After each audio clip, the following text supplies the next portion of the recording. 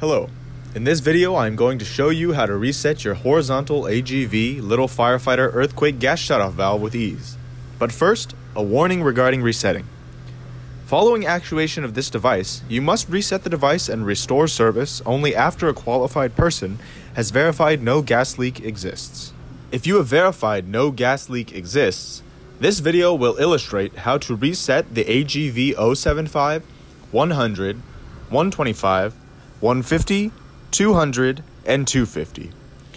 The display model being used in this video is the AGV 075, but can be applied to all aforementioned valves. Let's get started. First, we will need to determine that the valve is in the closed position. Looking through the sight glass on the top, you should be able to see the flapper.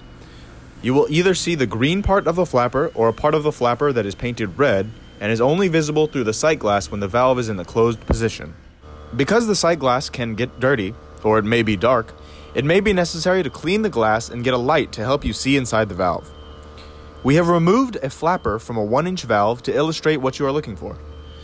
When the valve is in the open position, you are looking at this green portion of the valve. If you are seeing this bright red portion of the flapper, the valve is in the closed position and gas should not be flowing through the valve. Once you have established that the valve is closed and there are no existing gas leaks in the system, you can proceed with resetting the valve. You will need a standard or flathead screwdriver. For the 075, 100, and 125 valve, you will need a small screwdriver like this. For the 125, 200, and 250 valves, you will need a larger standard screwdriver.